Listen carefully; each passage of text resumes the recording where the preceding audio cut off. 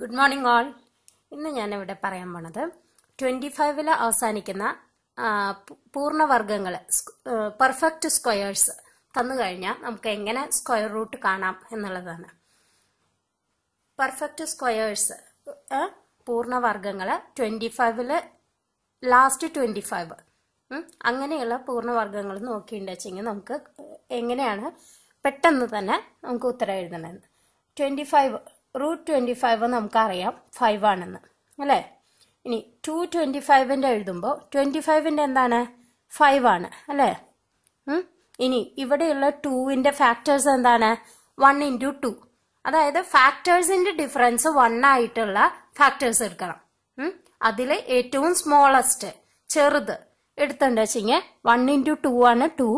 അപ്പൊ 1 ഇവിടെ എഴുതണം. ഇനി 625 ആവുമ്പോഴോ 2 into 3 ആണ് 6 അല്ലേ. 25ന്റെ 5 പിന്നെ 6 ആണ്. അതില് 3 into 2 അപ്പൊ സ്മോളസ്റ്റ് 2. ഇനി ഇവിടെ വരുമ്പോഴോ 4 ഇവിടെ 25ന് 5 ഇത് 12 4 into 3 അപ്പൊ സ്മോളസ്റ്റ് 3. 25 വരുമ്പോഴോ 25ന്റെ 5 പിന്നെ 20ലോ 4 into 5 അപ്പൊ സ്മോളസ്റ്റ് 4.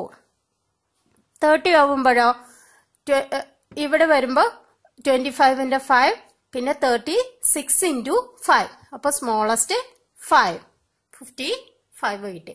ഇനി ഇതാവുമ്പോഴോ 25ന്റെ 5 പിന്നെ 42 ആണ് വരുന്നത് 6 into 7 സ്മോളസ്റ്റ് 6. വേഗം എഴുതാൻ സാധിക്കും നമുക്ക്. 8 into 7 ആണ് 56 അപ്പോൾ 7 എഴുതണം. ഇവിടെ ആവുമ്പോഴോ 8 into 9 അല്ലേ. അപ്പോൾ സ്മോളസ്റ്റ് 8 വരും. 25ന് എപ്പോഴും നമുക്ക് അറിയാം 5 ആണെന്ന്. അപ്പൊ 5 എഴുതുക 25ന്. പിന്നെ 90 നോക്കുക. അപ്പൊ 10 into 9 ആണ്. അപ്പോൾ സ്മോളസ്റ്റ് 9. ഇങ്ങനെ വേഗത്തിൽ തന്നെ നമുക്ക് 25ൽ അവസാനിക്കുന്ന പൂർണ്ണവർഗ്ഗങ്ങൾ പെർഫെക്റ്റ് സ്ക്വയേഴ്സിന്റെ സ്ക്വയർ റൂട്ട് എഴുതാൻ സാധിക്കും. നമുക്ക് PSC എക്സാമിനും പിന്നെ കോമ്പറ്റേറ്റീവ് എക്സാമിനൊക്കെ ഇത് വളരെ ഉപകാരം ഉണ്ടാവും. നിങ്ങൾ ശ്രദ്ധിച്ച് പഠിക്കുക. ഇത് നിങ്ങൾക്ക് ഇഷ്ടമായെന്ന് വിചാരിക്കുന്നു. നിങ്ങൾ ലൈക്ക് ചെയ്യുക. ഇനിയും കൂടുതൽ ക്ലാസ്സുകൾ ഇങ്ങനത്തെ ട്രിക്സുമായിട്ട് ഞാൻ വരാം. Thank you for watching.